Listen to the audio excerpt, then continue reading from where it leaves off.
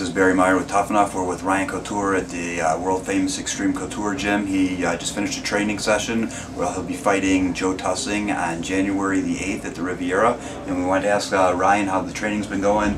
How do you see the fight going? What do you know about your opponent? And kind of get your thoughts on it. Training's been going great. Just finished the last hard sparring session. Been doing 2 days now for a good 6 or 7 weeks, so I'm ready to be done and ready to get in there and fight.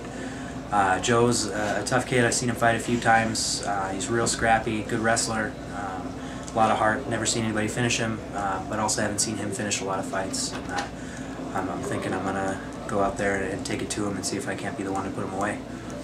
What's your kind of goals for the sport, or when do you plan on going pro in 2010?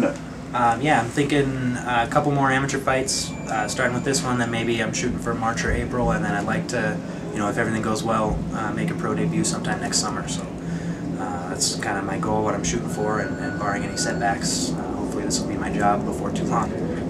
Well, we wish you all the luck. Not that you'll need it, because we know you're a fierce competitor, and we wish you the best of luck. And thanks, for being a part of our show, man. Thank you. It's been a pleasure fighting for you guys. I love it. Every time is a good show.